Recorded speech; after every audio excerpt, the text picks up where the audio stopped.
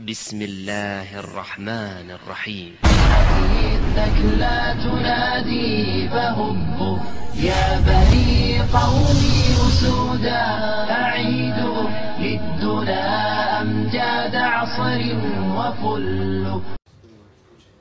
Many people spend their lives studying the Christian Bible. Some people devote their life just to this copy, like Professor David Parker of Birmingham University. It's monumental in scale, and it's beautiful. So I love it. It has something about it which no other book has. This is the Codex Sinaiticus, written by hand in Greek on animal skin parchment more than 1600 years ago. Its 2 volumes make up the world's oldest known copy of the Bible. So if you want to know the earliest form of the Christian writings, the Gospels, you have to come to this book to find them. Now anyone can study this book. The British Library has just launched a digital version online. These are high-quality images that allow you to hone in into details and see details in a way you couldn't have seen before. The Codex is considered one of the greatest Christian relics, and it shows how the Bible has evolved. For example, in this oldest of editions, the Gospel of Mark finishes at the crucifixion of Jesus, which is earlier than today's version, which includes Christ's resurrection.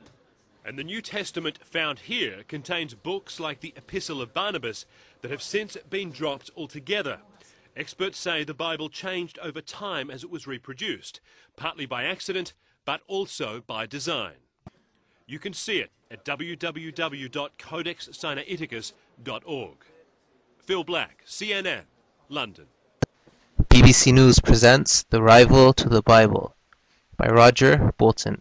What is probably the oldest known Bible is being digitized, reuniting its scattered parts for the first time since its discovery 160 years ago.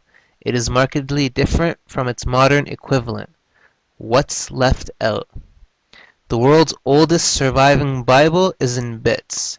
For 1500 years, the Codex Sinaiticus lay undisturbed in a Sinai monastery until it was found, or stolen as the monks say, in 1844 and split between Egypt, Russia, Germany, and Britain.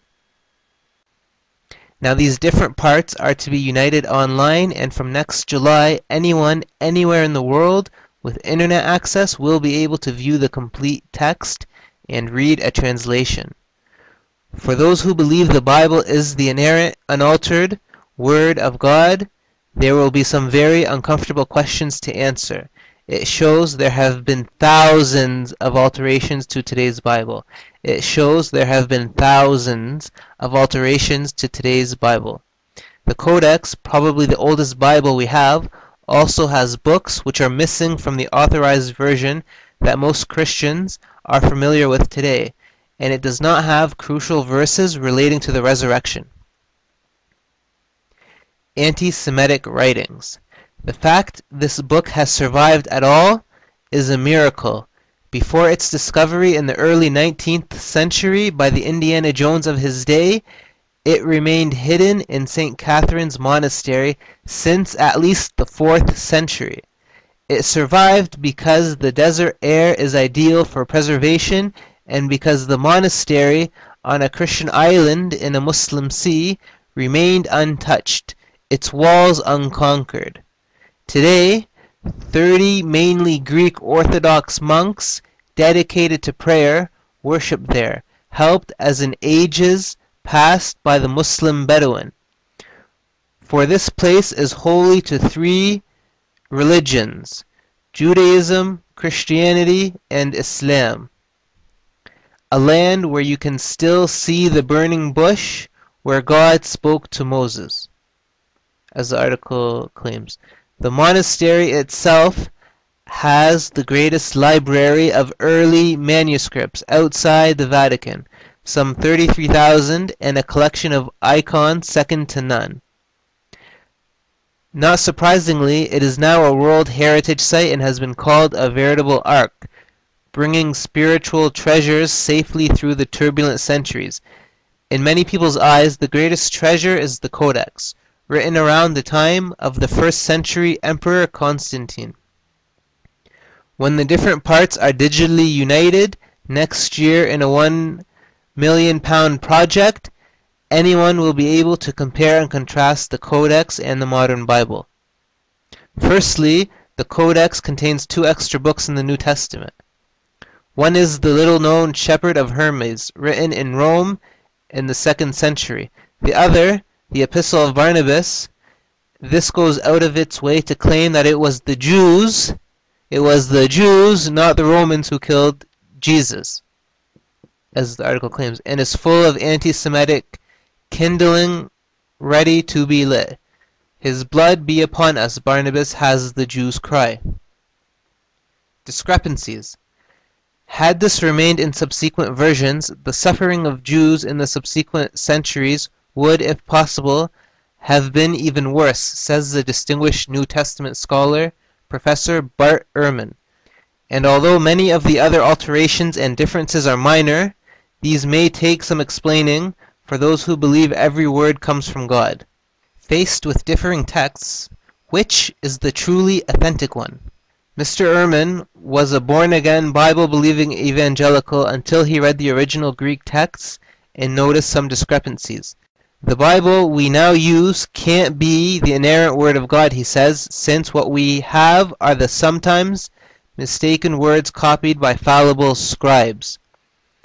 Quote, when people ask me if the Bible is the word of God, I answer, which Bible? End quote. The Codex and other early manuscripts omit some mentions of the ascensions of Jesus into heaven and key references to the resurrection, which the Archbishop of Canterbury has said is essential for Christian belief. Other differences concern how Jesus behaved. In one passage of the Codex, Jesus is said to be very angry as he healed a leper, whereas the modern text records him as healing with compassion.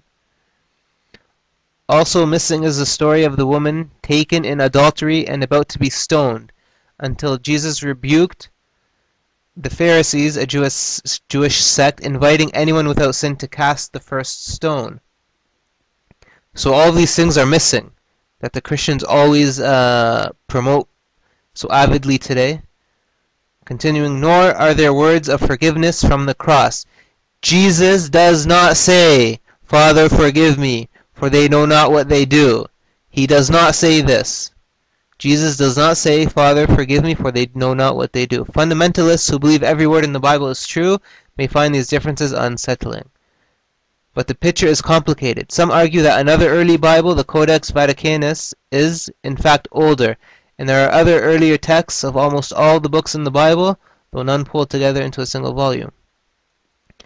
Many Christians have long accepted that while the Bible is the authoritative Word of God, it is not inerrant. Human hands always make mistakes. It should be regarded as a living text, something constantly changing as generations and generation tries to understand the mind of God, says David Parker, a Christian working on digitizing the Codex. Others may take it as more evidence that the Bible is the word of man, not God. I'd like to personally conclude this by inviting you all to abandon the obvious, clear corruption, meaning the Bible and Christianity and all other false doctrines and religions, and to accept Islam by worshipping Allah alone as every single prophet taught, from Adam, Noah, Abraham, Isaac, Ishmael, Jacob, Joseph, David, Solomon, Moses, Jesus, and Muhammad. Peace be upon all of them. And I also invite you to read and accept the only preserved revelation from God, Allah, today, and that is the Quran. And I'll leave you from some words of Allah regarding Jesus. Allah said about Jesus that he said, Verily, Allah is my Lord and your Lord, so worship Him alone. That is the straight path, meaning Allah's religion of Islamic monotheism, which He did ordain for all of His prophets. And Allah says in what means, and remember when Allah will say on the day of resurrection, O Jesus, son of Mary, did you say to men, worship me and my mother as two gods besides Allah? He will say, Glory be to you, it was not for me to say what I had no right to say. Had I said such a thing, you would surely have known it. You know what is in my inner self, though I do not know what is in yours. Truly, you, only you, are the all-knower of all that is hidden and unseen. And Allah says, in what means, and they say, the most beneficent Allah has begotten a son. Indeed, you have brought forth a terrible evil thing whereby the heavens are almost torn, and the earth is split asunder, and the mountains fall in ruins, that they ascribe a son to the most beneficent Allah. But it is not suitable for the majesty of the most beneficent Allah that he should beget a son, or offspring, or children. There is none in the heavens and the earth but comes unto the most beneficent Allah as a slave. And Allah says in what means, O people of the scripture, Jews and Christians, do not exceed the limits in your religion, nor say of Allah anything but the truth. The Messiah, Jesus, son of Mary, was no more than a messenger of Allah in his word, be, and he was, which he bestowed on Mary, and a spirit created by him. So believe in Allah and his messengers. Say not three, or Trinity, desist, cease, it is better for you.